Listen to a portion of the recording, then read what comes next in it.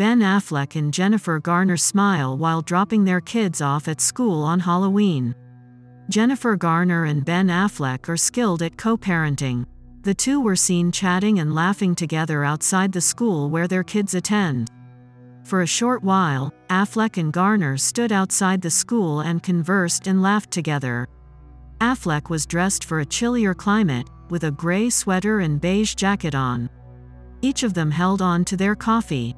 Garner accessorized with a puffer vest, matching sunglasses, and black shirt. They said goodbye to one another and they headed to their cars to continue their day. Affleck and Garner are a fantastic match. They value and prioritize their kids above everything else.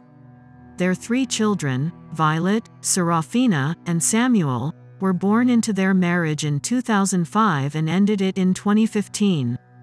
The two got together for the movie Daredevil after first meeting on the set of Pearl Harbor. Even though they were acquaintances, they only started dating over email after ending previous relationships. "Well, it helped that we were both single at the time," Garner replied in an interview with Parade magazine.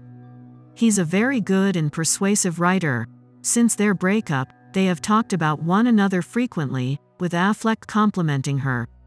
In 2016, he commented, "She's just a fabulous person.